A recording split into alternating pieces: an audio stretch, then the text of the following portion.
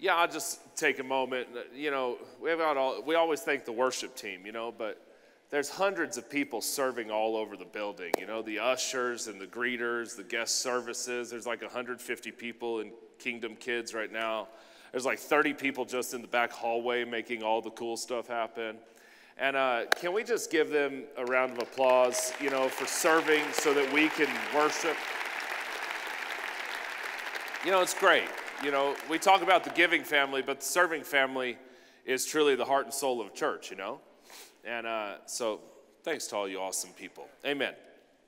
All right, well, you can see here, we are continuing today this series called The Missing Piece. And it is a very personal series to me. Peace was something I struggled with for a long time in my life. And it always made me think.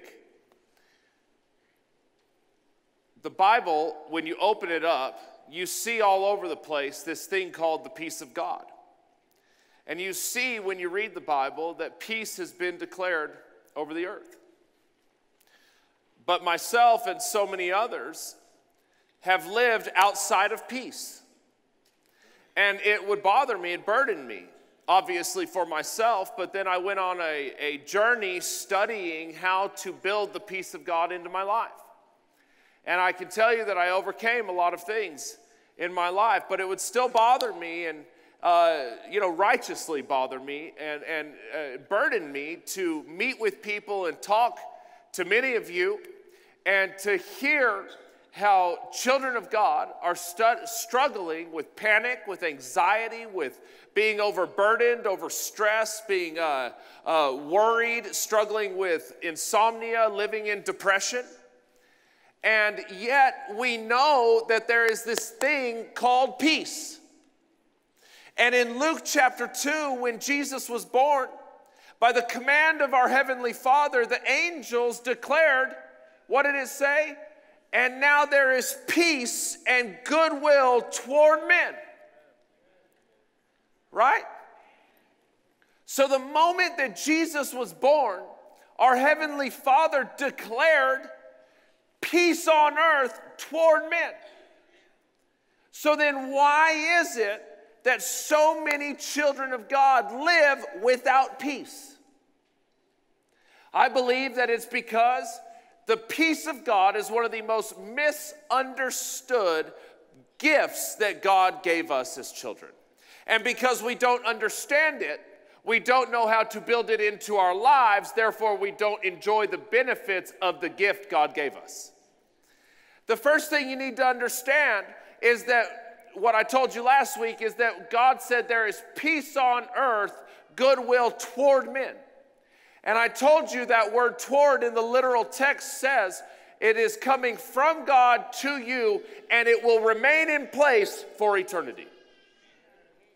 What that means is that there is nothing you can do, nothing you have done, will do, or ever do that will change the reality that God looks upon you, and the mood from God and the gift from God towards you is peace and goodwill. And there's nothing you can do to change it. Even when I mess up, even when you mess up. God knows you're going to mess up. God knows you're going to be a little crazy from time to time. Some of you might have gotten a little crazy in the traffic this morning. I got a little crazy this morning when I got here, and I was like, nobody's going to be at church. I can't believe this. How dare they do this on a Sunday? It's going to be me and Ezra all by ourselves. Ezra will lead worship to me, and I'll preach to Ezra.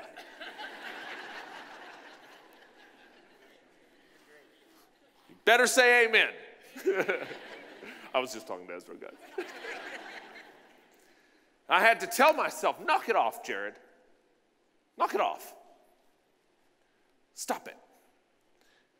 Even when you mess up, no matter what happens in your life, from your Heavenly Father to you is peace and goodwill.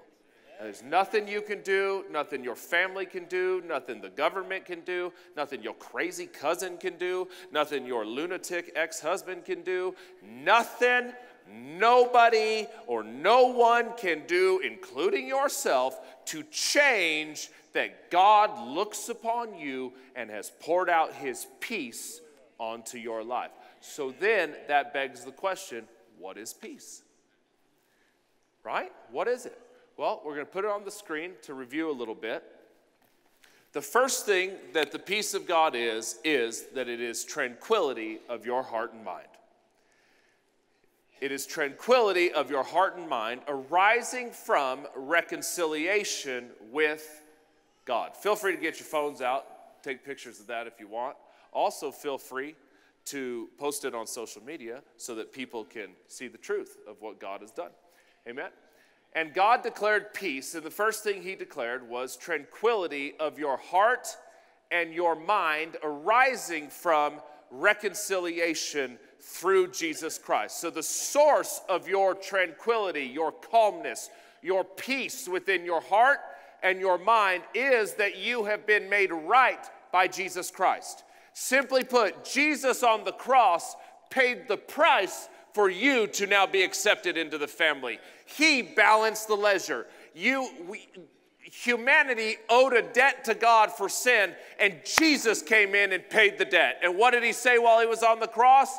It is paid in full. What that means is you owe nothing to God.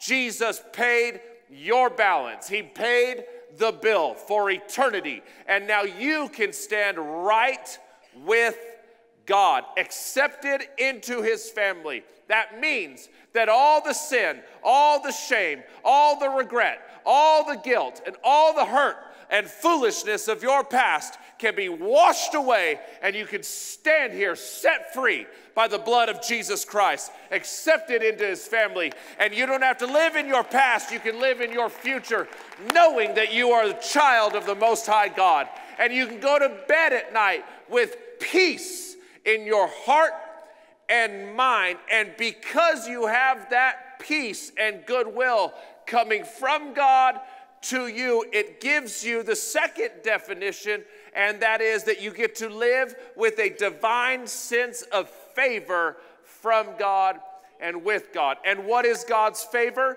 It is his grace, his unearned, undeserved, unmerited favor from God and with God. And it is his divine empowerment on your life. And because you have been set right in the eyes of God, you have been made right with him. Romans 5:17 says that you stand in an abundance of grace. And because you are right in the eyes of the Lord, you can wake up each and every morning knowing that God's favor and empowerment is on your life. You can go to work tomorrow and walk into that conference room, and God's grace is going to meet you in the room. You teachers can go tomorrow and wake up in the morning knowing that his grace is going to meet you in that classroom. You doctors can know that God's empowerment and favor is going to meet you in the operating rooms. You students can know that you're going to walk into those classrooms and God's favor will be there waiting for you to give you the strength, the wisdom, the empowerment to do anything that God has placed in your path to be successful, because it leads you. See, his favor leads you to the third definition, and that is that you live in health, welfare, prosperity, and every kind of good. Health of what? Spirit, soul, and body. To do what? So that you can live well. Welfare. So that you can live well. The healthier you are, the better you're living. Amen? And the better you're living, the more prosperous you are. And the more prosperous you are, the more good you're having in life. Health, welfare, prosperity, and every kind of good. And that comes from God's favor. God's favor produces a mindset in your life that you can expect from him every day, every month, every year of your life, from him to you, and nothing can change it. Health, welfare, prosperity, and every kind of good. Health, welfare, prosperity, and every kind of good. Why don't you say it with me? Health, welfare, prosperity, and every kind of good. Health, welfare, prosperity, and every kind of good. Why am I being so redundant? Because I need you to understand that no matter what's going on in your life,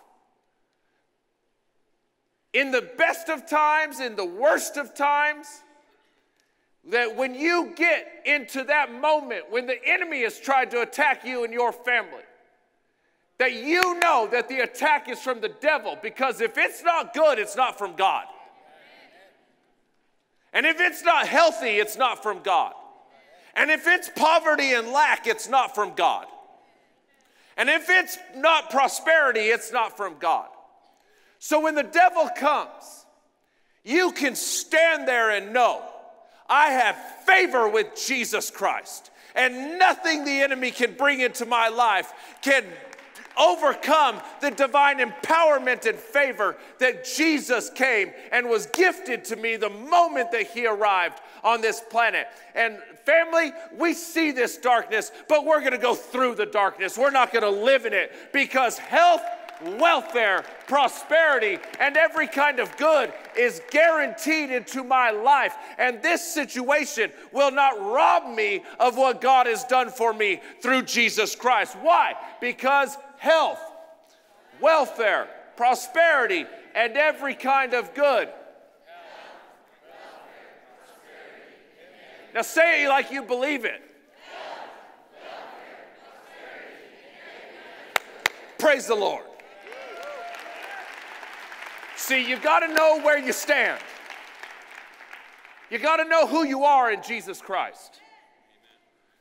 Because when the worry comes, and the anxiety comes, and the panic comes, and the pressure comes, you got to remember what God has done for you.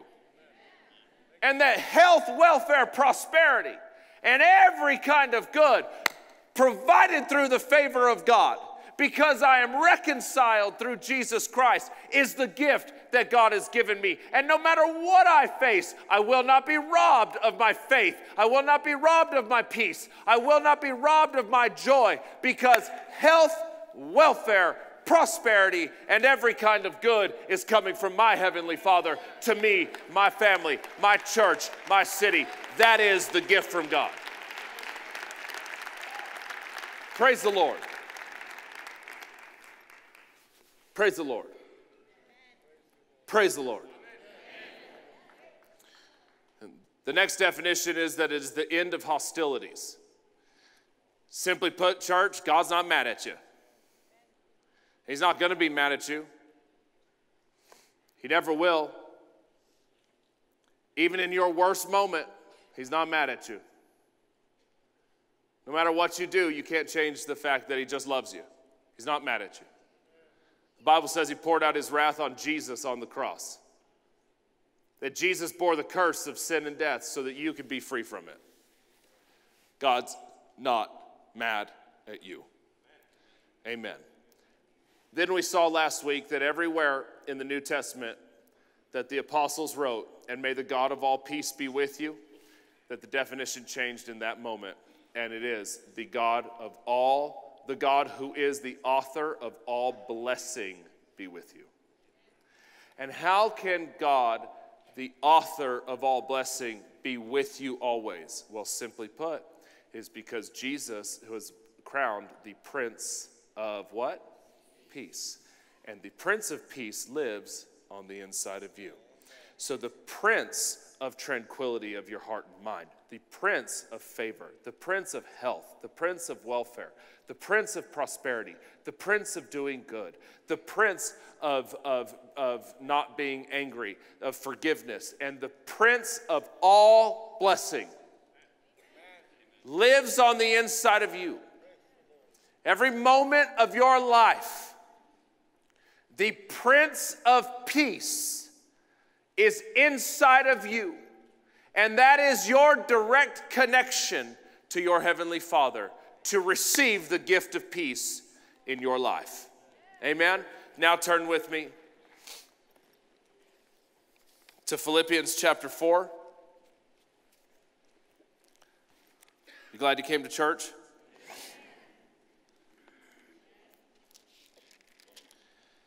So I told you last week that we were going to go macro to micro. So today we're going to get into the micro. And I'm going to start teaching you this week and the next 2 weeks how to build the peace of God into your life. There will be many of you who will overcome anxiety. You will overcome unforgiveness. You'll overcome shame. Many of you come in here each and every week carrying a burden that you don't have to carry. Some of you suffer from insomnia, panic attack, and I'm telling you that today and in the next 2 weeks, you will learn how to arm yourself to overcome. And you will begin to build the peace of God into your life instead of accepting the panic of the world. And a lot of you in the next few weeks will have a renewed sense of joy, a renewed sense of peace, a renewed sense of strength, and a renewed sense of hope. Your marriages are going to get better. Your relationship with your kids are going to get better. Your attitude at work will get better, and you will live with tranquility in your heart and mind. Why? Because you will be armed with the knowledge and the ability to build it into your life. How many of you would like to not have peace missing? You would like to have a fullness of peace in your life. Philippians 4 verse 6, be anxious for nothing, but in everything by prayer and supplication with thanksgiving let your request be made known to God. Listen, and the peace of God, which surpasses all understanding, will guard your hearts and minds through who? Through who? Christ Jesus. So we talked last week that the peace of God is a gift given to you, and it is a tool given to you by God to use as a defense system to guard your heart and your mind. And the first thing I need you to understand is that there is a daily battle going on in your life. And the battle is for rule of your heart. It's for rule of your heart. Why? Or let me back up.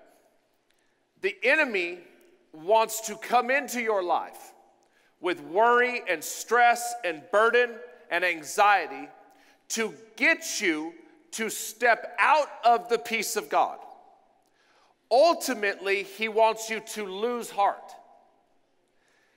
Jesus came, and in the Gospels, Jesus said to take heart. Everywhere that you see Jesus speak, where in the King James and New King James, where it says be of good cheer, or it says to take courage. How many of you have seen Jesus say that, right? Be of good cheer. Take courage. Everywhere that Jesus said that, in the literal translation, it says, take heart. Take heart. Did you know that you can lose heart? But if something can be lost, what can it be found? You can lose heart, but you can also take heart. So that begs the question. Is there an area of your life that you have lost heart? Maybe on your job, maybe in your marriage, maybe with one of your children, that you have lost heart. What does your heart mean? What does your heart represent? Your heart represents your passion, your zeal, your excitement, your hope, your expectation, your convictions. Your passion represents who you really are. Your heart represents who you really are. But it is what encompasses your dreams, your excitement, your energy. And you know you can lose heart. The world has even created cliches to describe it, right? You've heard the cliche, oh, his heart just wasn't in it. Or, oh, they gave a half-hearted effort. See, losing heart starts to produce words and phrases like, oh, what's the use anyway? Maybe you've lost heart on your job. Maybe you've gained a little extra weight and you've just given up. Nobody amens when you start talking about it. We amen the head and not the tail, and I can do all things. We don't amen that stuff. Have you lost heart? I believe that you will learn in the next couple weeks how to take your heart back. See, the Bible says in Proverbs 4, verse 23, above all else, guard your heart, for out of it flows the issues of your life. So Jesus says, priority number one, you need to guard your heart. And what did he give us to use to guard our heart? His peace. But he says, above all else, you better guard your heart, for out of it flows the issues of your life. Did you know that what is in your heart will produce what you deal with in your life? Let's think about that. What's in your heart becomes the predominant focus in your mind. What becomes the predominant focus of your mind will be what comes out of your mouth. And the Bible says that life and death is in the power of the tongue. So if you're speaking death in your life, it's because poverty has come into your heart. Your heart's not healthy, right? And you've got to guard your heart. You need to take heart. See, the devil knows he can't actually defeat you, so what he's trying to get you to do is to lose heart. Because when you lose heart, you start to quit. When you lose heart, you start to resign. When you lose heart, you start to give up. When you lose heart, you go to work without energy and excitement. You go to work with a bad attitude. Well, my boss is a jerk. Well, are you living your life for your boss, or you're living your life for the glory of your king? Who are you here to please? Who are you here to represent on this earth? Did the Bible say that you represent your boss, or did the Bible say to go out and represent Jesus Christ? We serve the King of Kings. Well, my marriage isn't what I expected it to be. Well, how about we start changing that? And let's get it back. Don't resign. Don't lose heart. It's time to take heart. Why? So you can be of good cheer, so you can have courage. Amen?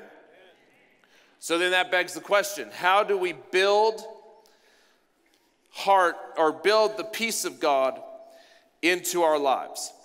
Well, that is that we learn how to win the battle. See, when I say that there's a daily battle for control of your heart, what I'm really saying to you is there's a daily battle for control of your life. So here's the question. Who has rule of your heart? When opposition and challenge comes into your life, do you run to God or do you run from God? Who has rule of your heart?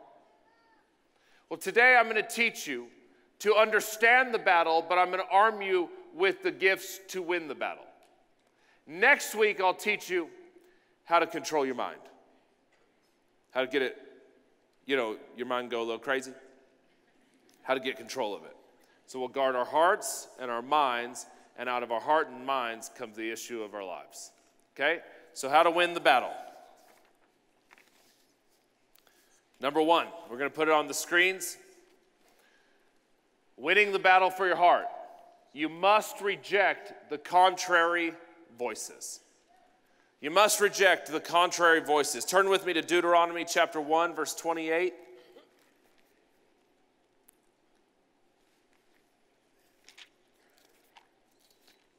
Deuteronomy 1, verse 28. Let me set the stage for this story a little bit. This is talking about the nation of Israel.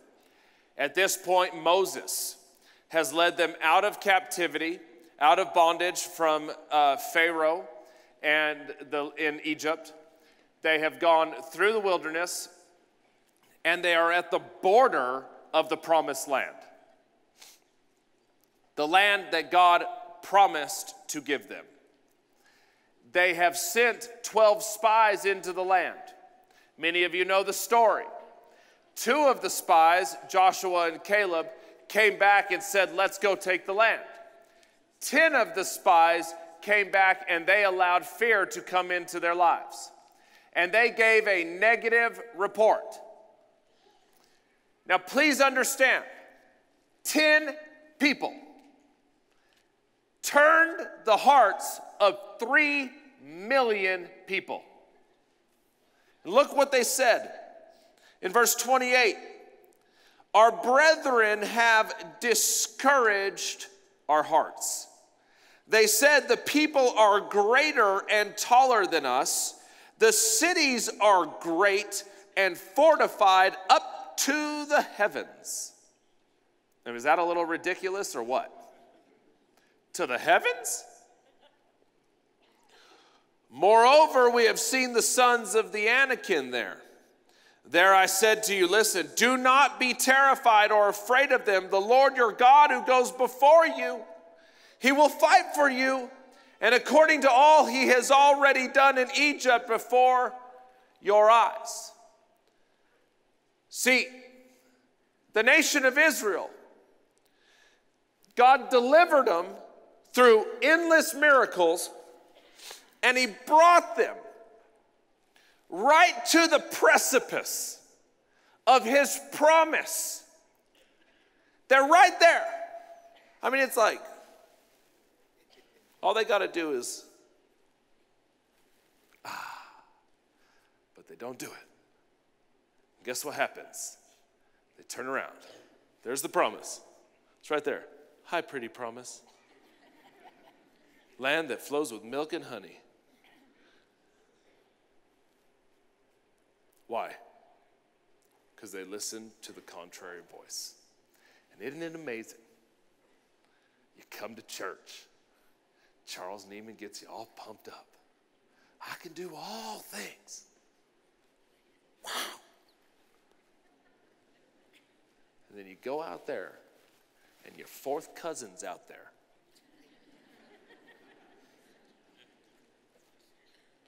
I'm going to open that business that I had a plan for and I've dreamed of it. Where are you going to get the money? How are you going to do that? Nobody in El Paso makes any money. The contrary voice. I'm going to forgive my husband. What if he hurts you again? The contrary voice.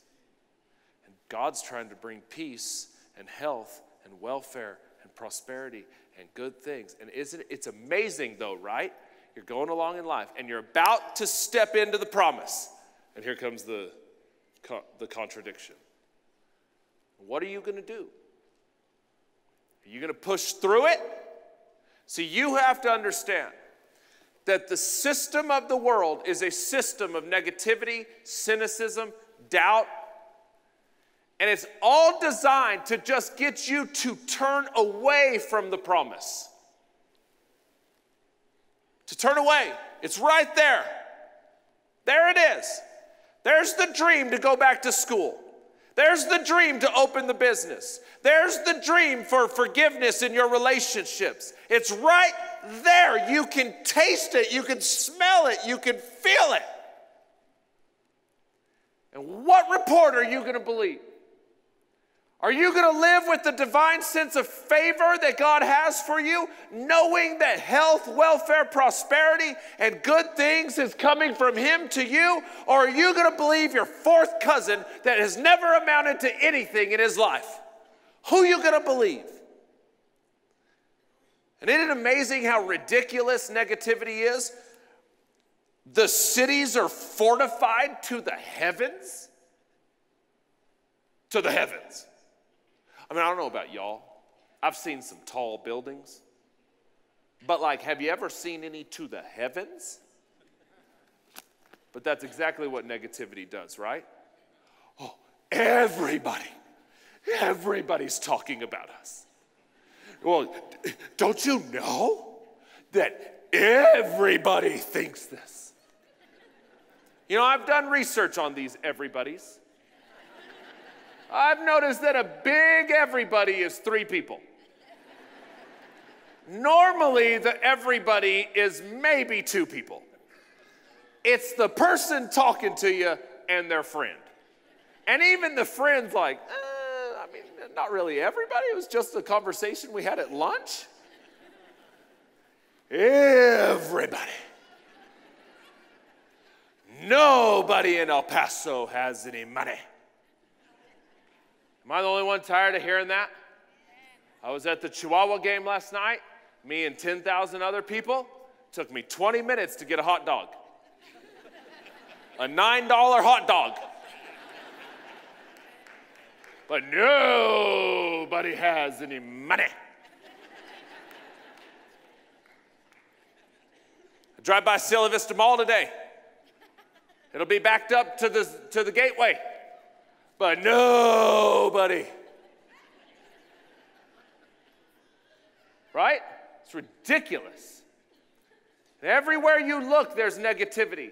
And it's all designed to get rule of your heart. To bring anxiety, to bring worry, to bring fear, to bring doubt, but mostly to get you to step away from the promise of God, the peace of God, the favor of God, the prosperity of God. And if the devil can get you to, like the nation, just turn around and just walk away from it. Those poor people went back out in the wilderness for 40 years. The whole generation died, and their children finally came back and took the land. They could have done it 40 years before if they had just rejected the contrary voice. You have to determine that you are going to stand on what Jesus says about your life and not stand on the cynicism and the negativity of the world. It is all designed to just get you to step out of the promise that God has for you. Number 2, you must settle the shame crisis in your life. You've got to settle the shame crisis. Shame. Shame is one of Satan's greatest tools to rob you of your peace and to rob you of your future. Why? Shame gets you to live in your past. It is 100% past focused. And here is the progression. Shame is born out of sin. Sin is something you do. Guilt is something you feel from the sin. Shame is a burden that you place on your life. Sin is something you do. Guilt is something you feel. Shame is something you wear. What does the world say? Shame on you. Shame on you. Please don't say that to your children. Shame on you. Shame on you. We even have our kids read a book about it in elementary school. Right? The Scarlet Letter. We are teaching our children that if they mess up, they have to live the rest of their life identified by their sin. But that is contrary to what Jesus said. But so many people, so many children of God, and maybe a lot of you in this room, are still weeping and still crying and still burdened and still broken and still struggling, and you lay in bed at night and cry yourself to sleep over stuff that happened 2 years ago, 5 years ago, 10 years ago, 20, 30 years ago. And you have allowed the world to put shame on you. But Jesus said that you can have tranquility in your heart and mind because you have been set right with Him. And Jesus said on the cross that He bore the shame of the world so that you can live without shame. See, the world says, shame on you. Jesus says, shame no more.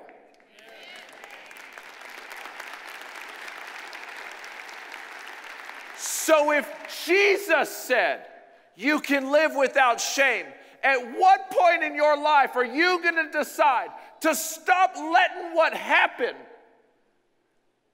in your past define who you are today? See, shame says that what Jesus did on the cross isn't good enough for me.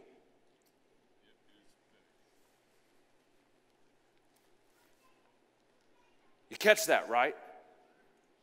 See, shame is self-condemnation. And Jesus said, there is now no condemnation to those who believe. But here's the progression. When you live in condemnation, you live with a sense of uselessness. What do we do when we condemn a building? We say it is not fit for use. And that's what the devil's trying to get you to think. See, the devil wants you to think because you lied, you are now a liar.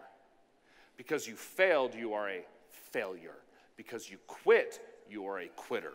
And Jesus says, I see all that, I wash it away, and you are not a liar, you can speak the truth. You are not a quitter, you are an overcomer. You are not a failure, you will live victorious. Because I will make you prosperous. I will bring welfare into your life. In Galatians 5 verse 1, it says, Jesus came to give you liberty so that you can live free. Shame is a burden that you don't have to carry anymore. And my prayer for you today is that you will leave the shame of your past in this room today. And you'll stop beating yourself up over the divorce, over the abuse, over the pain, over the failed business, over the mistakes you made. Because God himself said that he washed away your past. So if God's washed away your past, why don't you let it go? It's time to move on from it. And leave that unnecessary burden in this church today. Jesus said that you are free from the yoke of bondage. You're free from it. So be free in the name of Jesus. Number 3 is, that's good, huh? What's number 3? There it is. You must overcome disappointment. My notes are all messed up. No idea where I'm at, so I'm just going to talk. You must overcome disappointment. Let's understand what disappointment is. The Bible says that unrelenting disappointment makes the heart sick. The peace of God will guard your heart. Unrelenting disappointment makes your heart sick. In other translations, it says hope deferred makes the heart sick. Well, that makes sense, right? Because disappointment is the antithesis of hope. What is hope? Hope is a positive expectation. What is disappointment? Well, disappointment is a failure of expectation, right? Right? You had an expectation, it failed, and now you're disappointed.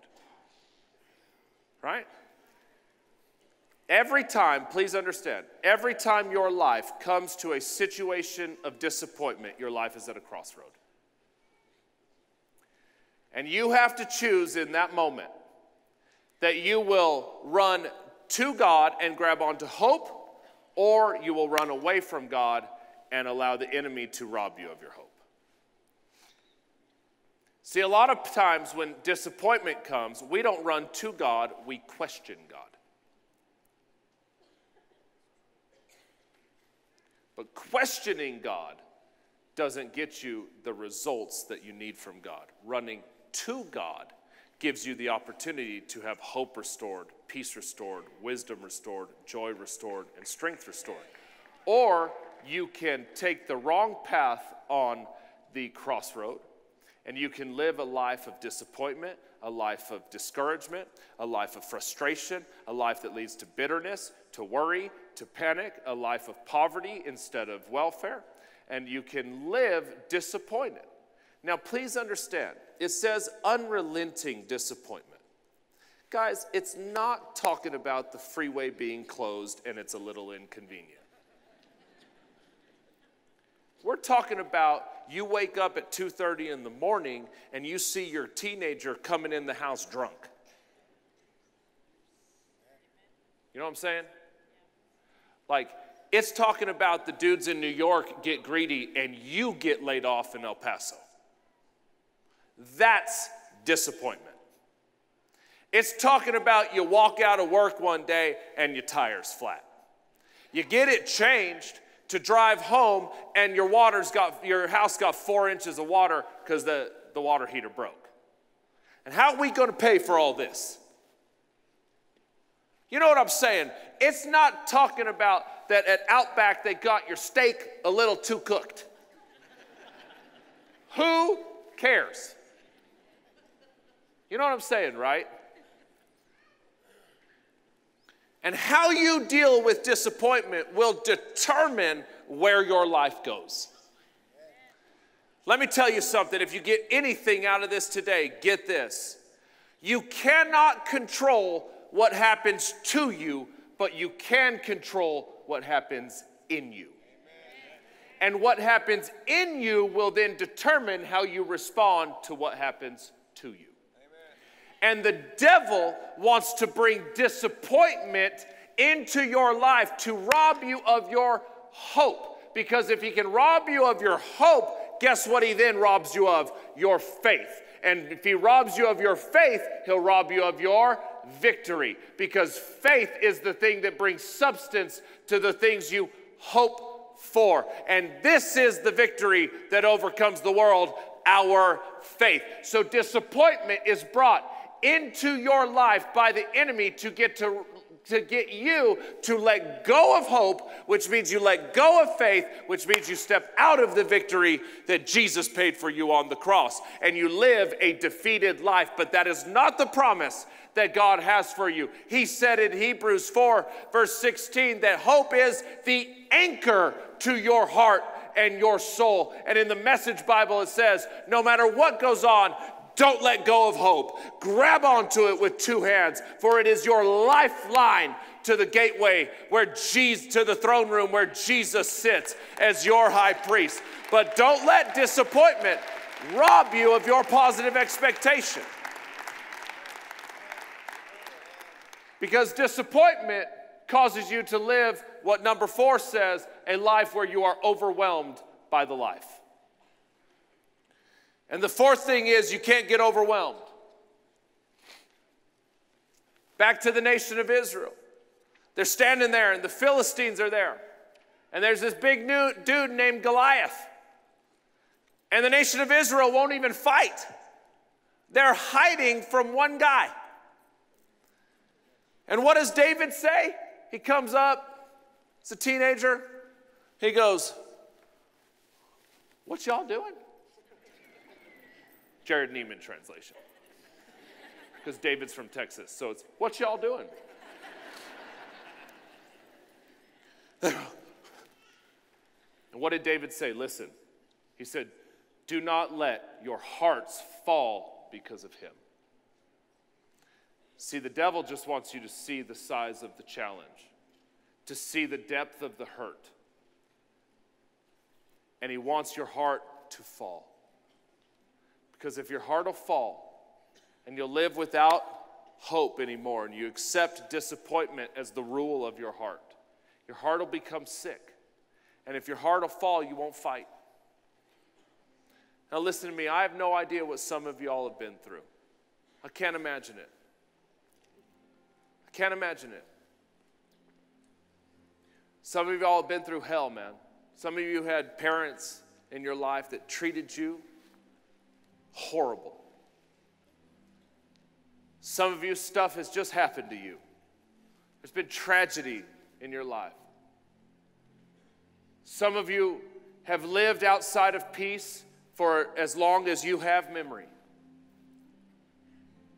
And I just want to tell you today that I believe that there is a deliverance from that. And my prayer today is that you will begin a new path. I don't know what you've gone through, but I do know something. I know Jesus Christ. And Jesus has paid the price for you to live free.